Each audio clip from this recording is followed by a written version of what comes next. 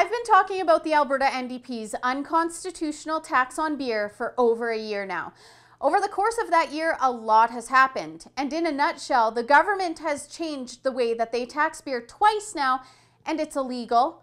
The first time, they hiked the price of imports outside of Alberta, BC, and Saskatchewan by up to $1.20 per litre.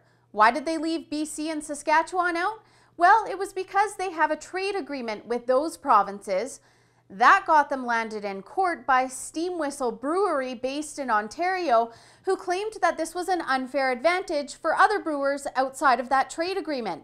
Then the NDP doubled down and made the increase consistent for everyone to avoid their day in court, including Alberta breweries. But then they offered those local breweries grants to cover the cost of the tax.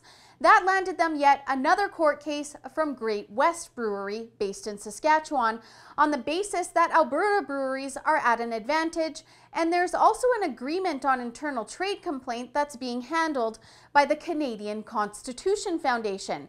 And earlier this week, I caught up with lawyer Derek Frum to chat about the issues. You may have noticed that the price of beer has gone up and that selection has been reduced in Alberta's beer market recently. And this is because the government of Alberta has brought in an unconstitutional and illegal beer tax and is refunding some of that tax back to brewers locally. Now, this is unconstitutional. It's contrary to Section 121 of the Constitution Act 1867. And it's also contrary to Alberta's trade obligations under the Agreement on Internal Trade.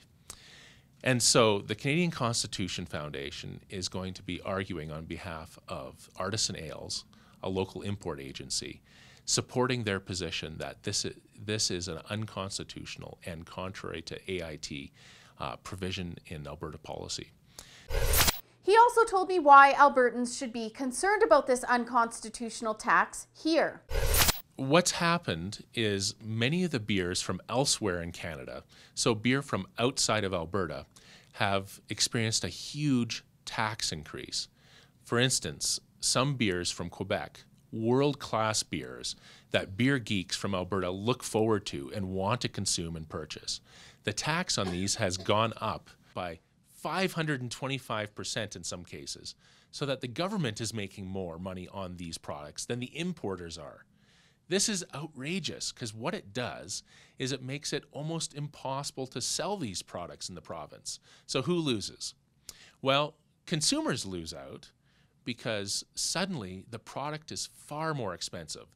So a six-pack that may have cost $19 before for a premium world-class beer is now $25. Consumers don't like paying that. The difference between $20 and $25 is enormous.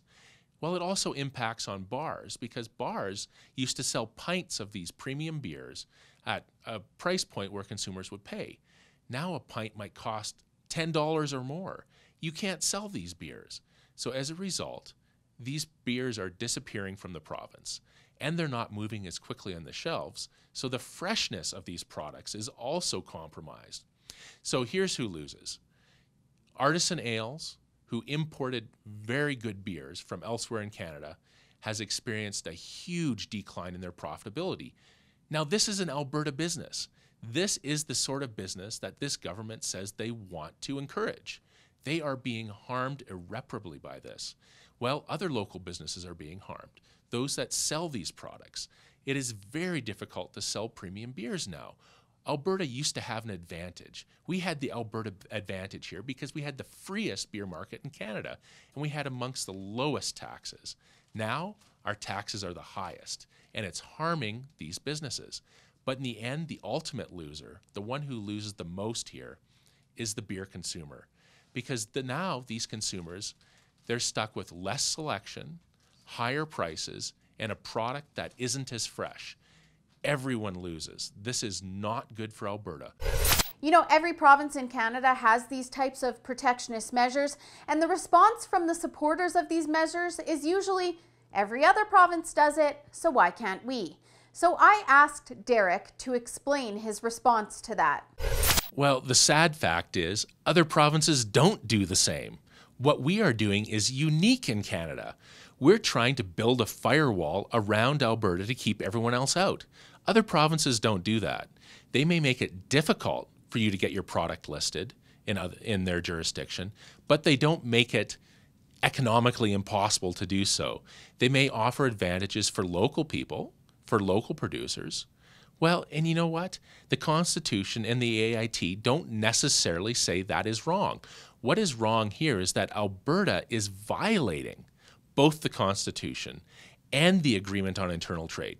Now, the Constitution is binding in Alberta. They have no choice.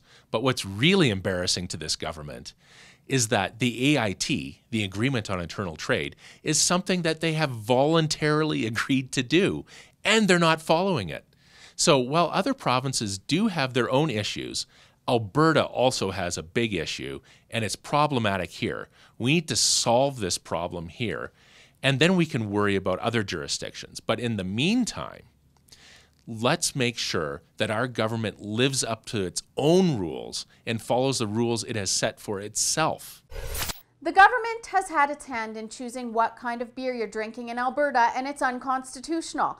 That's just crazy. And not only is this protectionist tax costing beer drinkers, businesses, and breweries, these court cases are also being paid for by you, the taxpayer.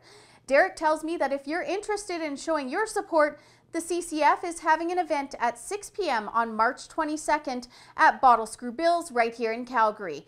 Tickets are $40 and are counted as a donation, so you'll get a tax receipt along with it. Plus, your first beer is on them.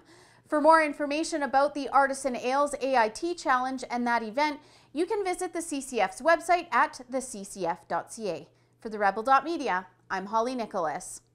Thanks so much for watching. If you support free trade in Canada, don't forget to stop by beerfreedom.ca. Show your support for breaking down trade barriers like the NDP's unconstitutional beer tax.